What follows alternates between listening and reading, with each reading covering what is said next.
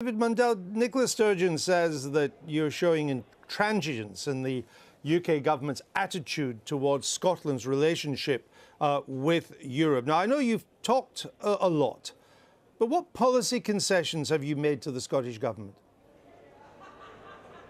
Well, we've been very clear with the Scottish Government that we take the document they produce seriously, and that's why we are engaged in such detailed discussions with them. But the Prime Minister, for example, when she made her Lancaster House speech, highlighted the fact that education and research was one of the issues that became a priority in her speech because of representations that had been made from Scotland, because as you know, that is a really, really important area here in Scotland. Right. So we are listening. We want to engage with the Scottish Government. We want them to work with us so that we can get the best possible deal for Scotland and the whole of the UK as we leave the EU. OK, so you say you're listening, you say you're engaged with the Scottish Government, so let me ask again.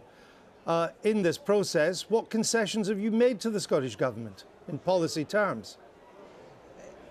It's not a case of making concessions, it's a case of actually understanding the very large areas of common ground we already have in terms of workers' rights, in terms of security and criminal justice issues, and looking at what the end point that both sides want rather than focusing on the means. The Scottish Government want to see access to the European single market. We want to see access to European No, the Scottish Government want to remain members of the single market, Mr. Mundell. Well, I mean, let me just ask you again, because you're dancing around this. You've listened, but you can't give me one example in which you've acted. You can't give me one example in which you have met a policy position of the Scottish Government. Well, I think I said in my very opening remarks, Andrew, that education and research and the importance to be placed on that in the European negotiations was a direct result of representations made from Scotland. I've also set out areas like workers' rights, like criminal justice and security, where we're in absolute agreement with the position that the Scottish Government have. We're also clear that we both want to see businesses from Scotland trading in the European single market. We both want to see people still being able to come to Scotland to take up job opportunities here. And it's just how you go about doing that that is the important thing. So let me get this right. You would not have made education or research a major priority in the BrExit negotiations if it hadn't been for the Scottish Government? What we've recognised is that that is a priority and vital area here in Scotland. So I'm giving you the Scottish Government to tell you that. Areas where representation, of course, we didn't need the Scottish Government. So it's not a concession. What we wanted to do was to work with them to take on board issues and concerns that they have raised, and that's why officials are in a very detailed dialogue. But do we believe that Scotland should have a separate and different arrangement?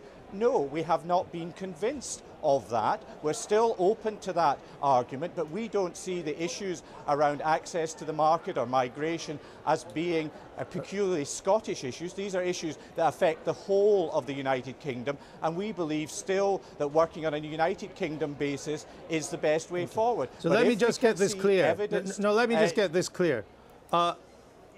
As things stand at the moment, you are not minded to look at the possibility of Scotland remaining a member of the single market as the rest of the UK leaves. Is that correct?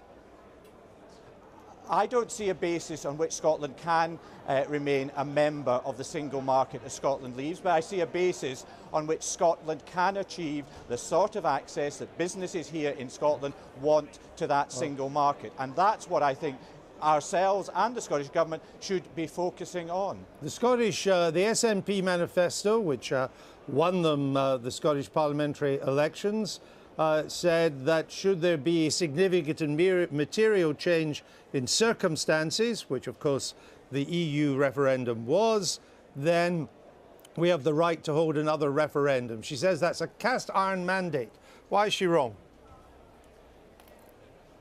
Well, I've always said that there could be another independence referendum. The debate and the argument is, should there be another independence referendum? The people of Scotland are quite clear at this time that they do not want another divisive referendum. We had one less than 3 years ago. It had a decisive outcome, and what we need to do is see independence taken off the table at this time as we go forward in the Brexit negotiations, and ensure that we work together to get the best possible deal for Scotland and the whole of the UK. But if the Scottish government does call for another referendum, what will the Westminster government say? Well, we know what the process is for a referendum. There would have to be the equivalent of the previous Edinburgh Agreement, but that proposition isn't on the table. Our argument still what is proposition that there isn't shouldn't on the be table? another referendum. The proposition of a request for another referendum. Well, it could be before the end of this month, Secretary of State. Nicola Sturgeon says it's very likely, then very, very likely, and then so very, what will very you do likely, if that happens? She has not made a formal approach to the UK but government. If she does, what would the British government's attitude be? Our attitude is very clear. We don't think there should be another referendum, and we're going to continue to argue that case. So you would say to the Scottish government it couldn't have a second referendum? That's not what I said, and I think you are perfectly aware of that. I've said, as I said in my earlier remarks, there could be another referendum, but we don't believe there should be, and we are going to continue, as Theresa May did today, to make the case that there shouldn't be one, that Nicola Sturgeon should not bring forward the case for another referendum. But things may be moving on, Mr. Mundell. About independence. Things may be moving on on this, and we'll find out from Nicola Sturgeon later this month. There is no... What I want to ask you is this. If Nicola Sturgeon asks for a second referendum, or doesn't ask but say we're going to have a second referendum, would the Westminster government be prepared to allow that to happen before the Brexit negotiations have concluded? What we are going to continue to do, Andrew, is that we are going to continue to focus our argument in line with what the people of Scotland want, and that is that the independence issue is taken off the table and that we are not subjected to a request for another independence referendum. Right, but that is a very interesting answer, Secretary of State, but it doesn't relate to the question I asked you. So let me try once again. Would the Westminster government contemplate agreeing to a second referendum before the Brexit negotiations are concluded, or would you tell the Scottish government that they couldn't have one until Brexit was concluded?